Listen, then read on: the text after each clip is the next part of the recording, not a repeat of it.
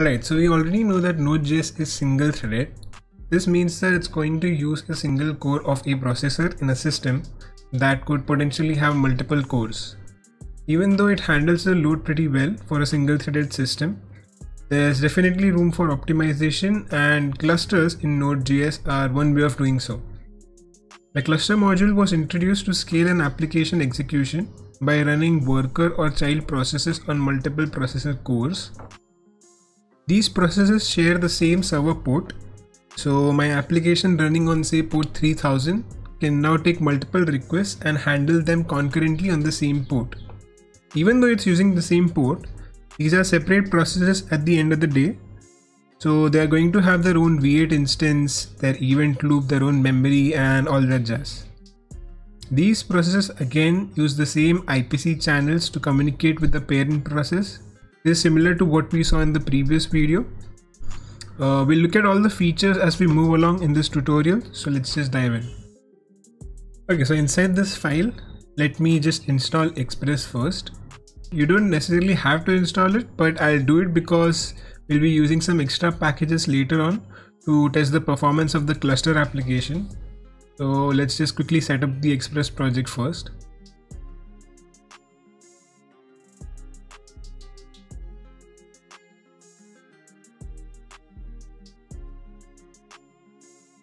Alright, so we have our Express app set up.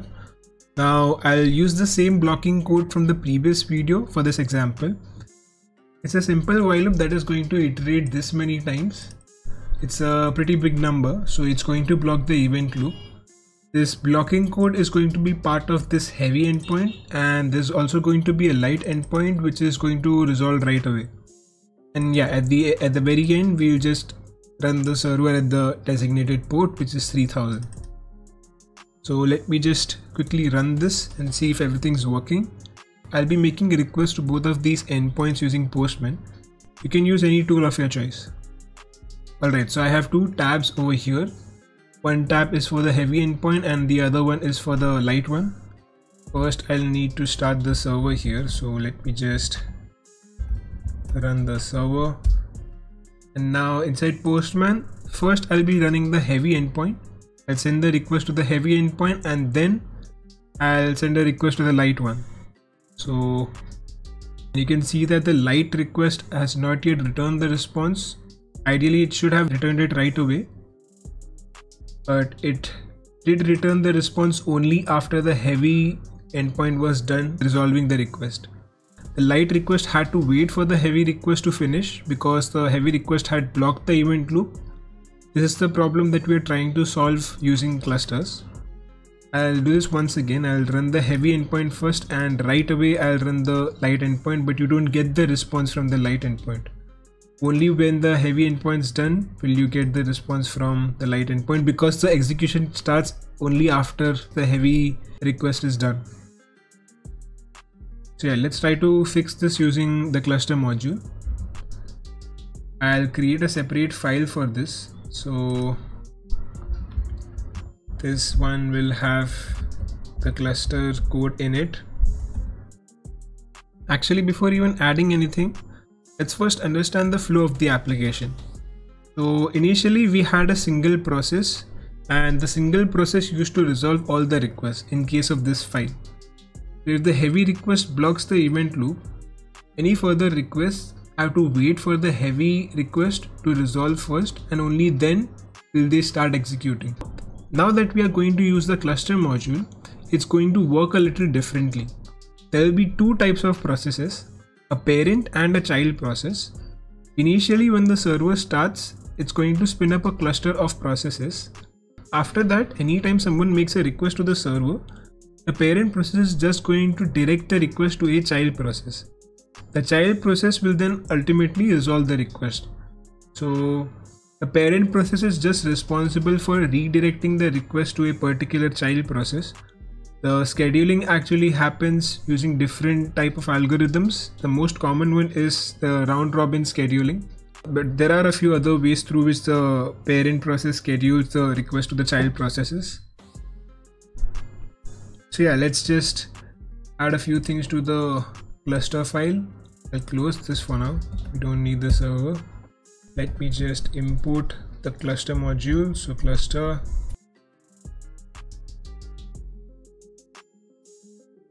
So now the first thing that we'll do is check if the current process is a child process or a parent process. So if it's a parent process, we actually get a property from this cluster module itself called isMaster. So cluster.isMaster, this will return a boolean value which will basically tell us whether it's a parent process or the child process. So if it is the master or the parent process, then we'll be spinning up a cluster of child processes. So we'll do that in a few minutes. Create a cluster. If it's not a parent process, then it means that it's a child process. So now the child process is going to actually resolve the request. So this entire piece of code can now be added to the else block. We'll also need the express instance here, because this is going to be for each and every process. It's not going to be for one particular process, so we'll be adding it inside this else block. So now we'll need to add some things inside the if block as well. So I'll just remove this. So normally when creating a cluster of child processes, it's better if it's equal to the number of cores in your system. This is a good practice because if we create processes more than the number of cores, it could lead to overhead in terms of scheduling. So to get the number of CPUs in your system or cores in your system, you can use the OS module present natively in NodeJS. So I'll call it total CPUs and get the value from the OS module dot CPUs dot length. So based on this length, I'll just run a for loop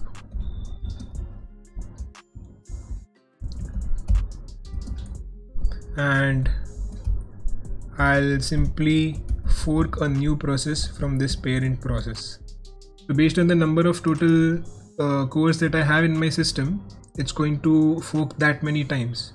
So the system that I'm currently running this in is an 8-core system.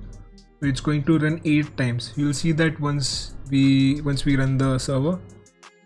But yeah, it will spawn 8 child processes. Every time you fork a new worker, it will respond with an online event.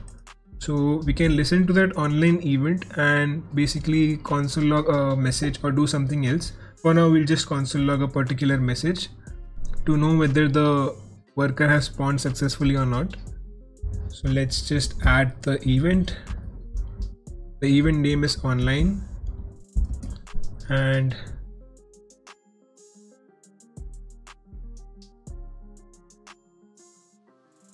so anytime a worker goes online, it's going to print this message with the particular ID of that worker. There's one more event that we need to track. This event is the exit event. Whenever a worker dies, the cluster module emits the exit event. So in order to have no downtime for your application, we'll fork a new process the moment one goes down. This way, we'll always have a set of processes up and running, even if any process goes down for any intentional or unintentional reasons. So the event name is going to be exit. And inside this, we get a bunch of things: the worker that went down, code. So there are a few exit codes that we have already discussed in the previous video, and the signal. So let me just first print a message saying that a worker has went down.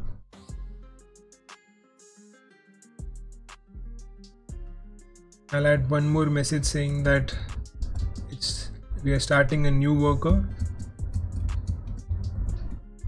and at the very end we'll just simply fork a new process. So there's always going to be 8 processes running in your application. Alright, this looks good. So now let me open up Postman again, and before that I'll run the server. This time it's going to be scripts cluster. There was an error here. I'll do this again. Alright, so you can see,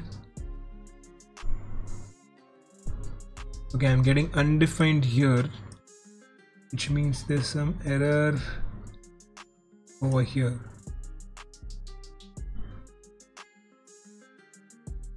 Right, so the property that we were looking for is not ID, it is PID.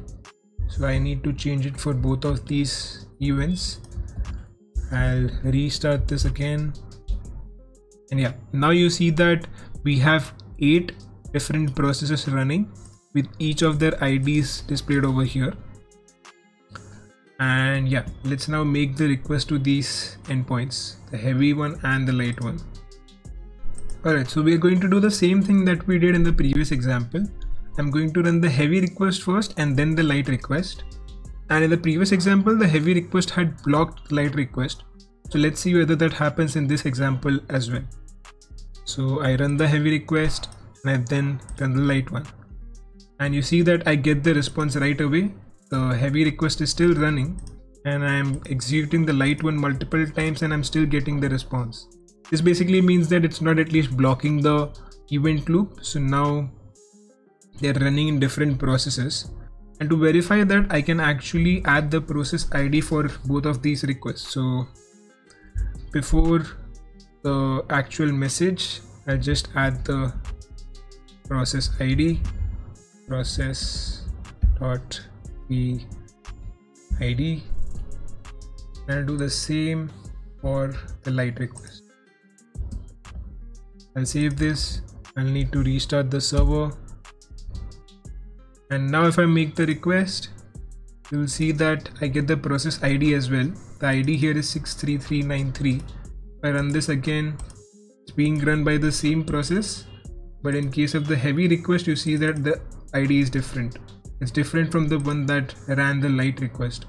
This is 63393, this is 63425. So these requests are being distributed between multiple child processes, which is why we are not facing the blockage that we faced earlier. And there's also an IPC channel established between every child and the parent process. It's pretty similar to the previous videos. You have a send method that is used to send messages and a message event that is used to listen for those messages. So basically when you are forking a child process, you can simply save that specific worker instance in a variable. So let's say I call it worker, and now I can just listen for any messages that I get from the parent process. So the event name I believe is message, and whenever I get the message, I'll simply just console log it. So this is the event that is going to listen for the messages, and I'll be sending the message from the light endpoint for this example. So process.send light request from parent. I'll also add the process ID, so process.PID. I'll save this, I'll restart the server, and now if I make the heavy request here, okay, so the error that I was getting was because of the comma here. I replaced it with the plus sign and it worked. I don't know why, but yeah, so when I do send a light request, I'll get this message from the parent. So it's basically communicating from the parent to the child process. You can do the same thing the other way around, but that is basically the gist behind inter-process communication. You can send messages back and forth between the parent and the child process. So now that we have manually tested all of this and seen some benefits, we still don't know whether this is really effective in a production environment. So let's just do some load testing on this application. I have already installed the load test package when I set up the Express app. So we'll use that for the load test. So let me just close this, I'll clear this, and let's just run the load test for the non-cluster application. Actually, before even running the load test, I'll remove a couple of zeros from this because it might take some extra time while running the load test. So to do it faster, I'll just keep it down to these many iterations. Now what I'll do is I'll just open up one more terminal. Inside this terminal, I'm going to run the applications. Over here, I'm going to keep two tabs for two terminals. The first terminal is going to display the results for the non-cluster application, and the second terminal is going to display the results for the cluster application. So we'll just compare both of them side by side together, and I'll be running the application on this terminal. So let me just run the first one, which is scripts. I'll come back over here and run the load test. The load test takes in a couple of parameters. So the first one we are going to use is the number of requests. So I'm going to use 1000 requests for this particular test. The second one is the concurrency parameter. So basically it's going to simulate a real world environment wherein an application gets requests from multiple clients simultaneously. And in this case, it's going to be 100 simultaneous clients. So I'll just add 100, and at the end, we just add in the endpoint that we are going to test. So it's going to be the heavy endpoint, heavy, and I'll run this. Okay, actually, I have not installed the load test command globally, the load test package globally. So instead, I'll just do the same thing with npx. So npx is then going to run the local instance of the load test. So the one that we have installed in our application is going to be here. So npx will run that. I'll just run this again, and now it's going to work.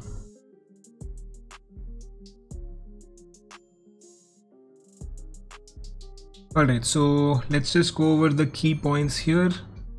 The total time that it took was about 30 seconds.